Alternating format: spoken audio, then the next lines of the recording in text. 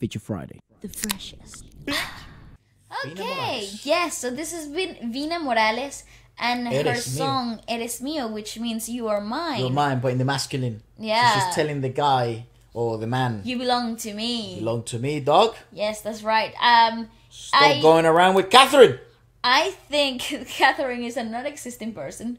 Disclaimer. It's a fictional character Efra has made up throughout the years. Moving on. Not throughout the years. Throughout the years. Anyways, well... Makes me sound like I'm crazy. It's like my imaginary friend or something. Catherine! She's only existed 9 months. You know? No. Ever since the channel. Well, the channel hasn't been for 9 months. No, but ever since the... well, fair enough, yeah. There you go. Anyway, so this is her song. I think it's in Tagalog, even though I don't actually know if that's the literal translation for Tagalog to English. You belong to me. Sounds you're like Spanish. Because he's like Well, Spanish it's written phrase. perfectly in Spanish as well. I know. But I don't know. Go on. Let's have a look. It's English. Ba-da-bum. Oh my gosh. Woohoo! It's very Hispanic-like. Sounds like too. Thalia, bro. It does. Paulina Rubia's in the house. Come on, guys. Oh, even Congo. Hey! Oh my god, what the? Takun, takun, takun. Is Chayanne gonna come out? Like,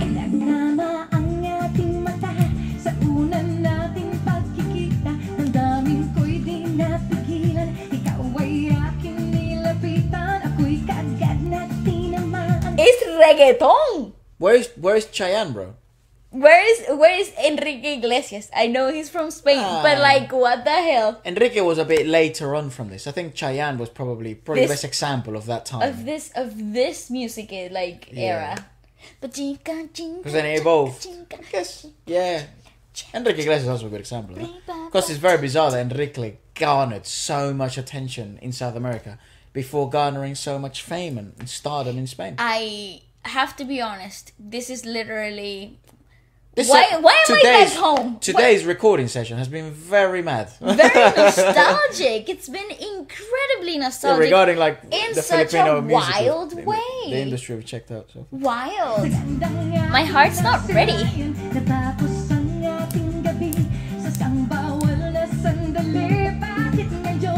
Written lyrics. From her album cover as well. That's freaking beautiful.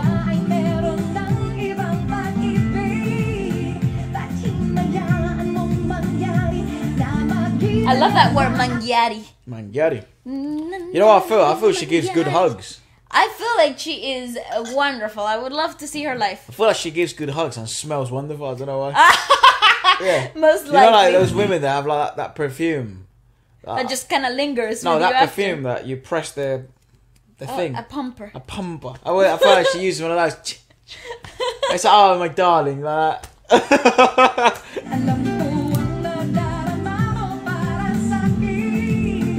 Find the lyrics, bro. I will later.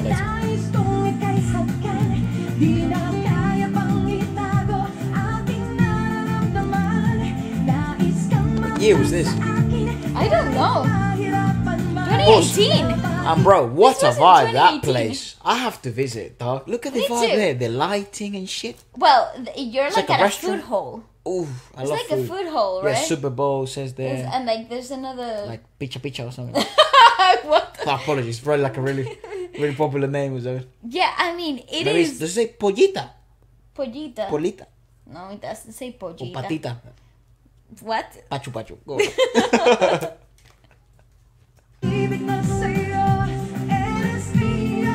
Eres Mio. So it is in Spanish, is it? Could be Tagalog for all you know. Oh, I thought she was going to speak in Spanish.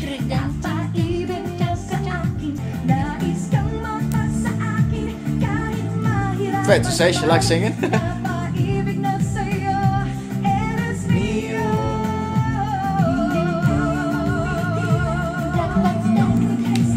Vaya, se prendió. Pause. You know what's funny? So if you're a drummer, right, and you're a pop drummer in America or anywhere in the world, there's always going to be one genre you're going to play, right? Or one sort of rhythm. 4 on the floor. tung tung tung tung tung tung tung tung tung tung tung tung tung tung tung tung. Always, if you're in South America and you're a pop drummer, that's your four on the floor. It's ting ta ting ta ting ta ting ta ting ta ting ta ting ta. That's your four on the floor. But for some reason in America, it's ting ting ting ting ting ting ting ting ting ting ting ting ting, or like a pop track, ting tak ting tak ting. Like that, right? Yeah. But in America, it's always this. Yeah, so me listening to this, yeah, it's always the same shit. Yeah.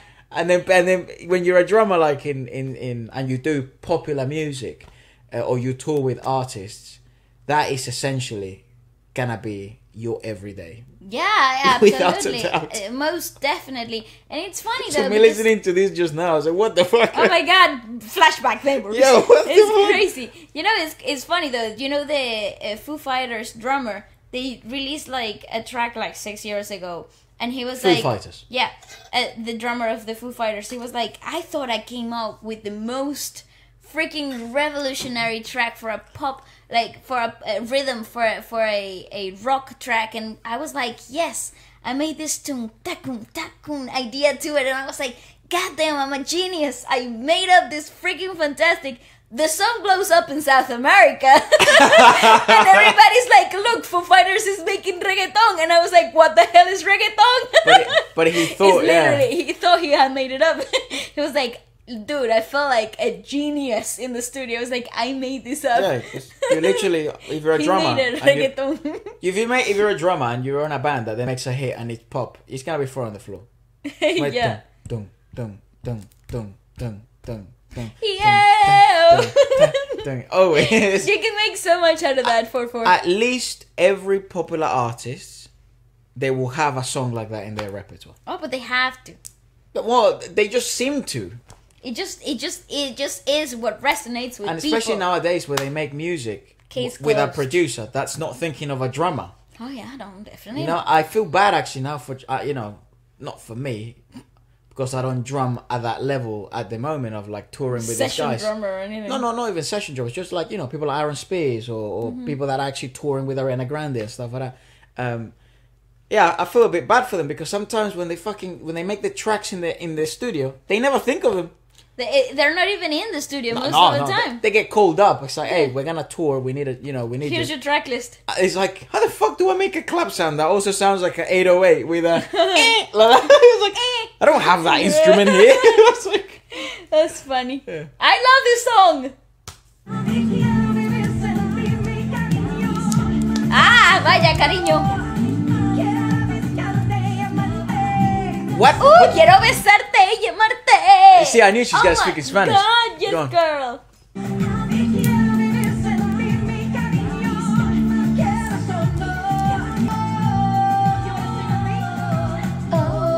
The song. I mean, this, like what? Because I understand Kundiman, why Kundiman, like that genre, became popularized. Obviously, the Hispanic influence and things. But at this point, this is 2000 and what? Is so 2018. 2018. But that wasn't really. Is so worldwide. But that wasn't in 2018. That's not reggaeton that's popping. Well, it kind of was because it was like Enrique Iglesias with his gente de zona. They do all this stuff. You're confused. No. That's 4 years ago, bro. Mi gente. No, gente de zona. Yeah, that's like 7-8 years ago, dog. Is that old? So that's what I mean. It seems to be not in that frame of time. So my question is, there must have been an artist or several artists in the Filipino music industry, or maybe artists that toured in the Philippines, that made such a stamp that then throughout the years and decades, a genre like this, not boleros, but like, I guess... Reggaeton, Latin pop, yeah, would then be a genre in which you also hint at it with using Spanish words. I know that Thalia became very popular. And that's about it. I know. Drake was very popular in the Philippines. Really? Wow, very interesting. I read about it. You guys told me, and I was like, oh my god, yes. Well, Drake became popular. Noviembre sin ti. Enrique Iglesias, I imagine, it's very popular in the Philippines. Yeah. Sin Banderas is very popular in the Philippines. Okay, so that makes sense now. Yep. Thanks. Camila was popular in Holy shit. in the Philippines. Some of you guys told me. I was like, oh my god, what? So fun. So fun. Well, let us know what you thought about it, and maybe what else would you check out next? Yep. All right.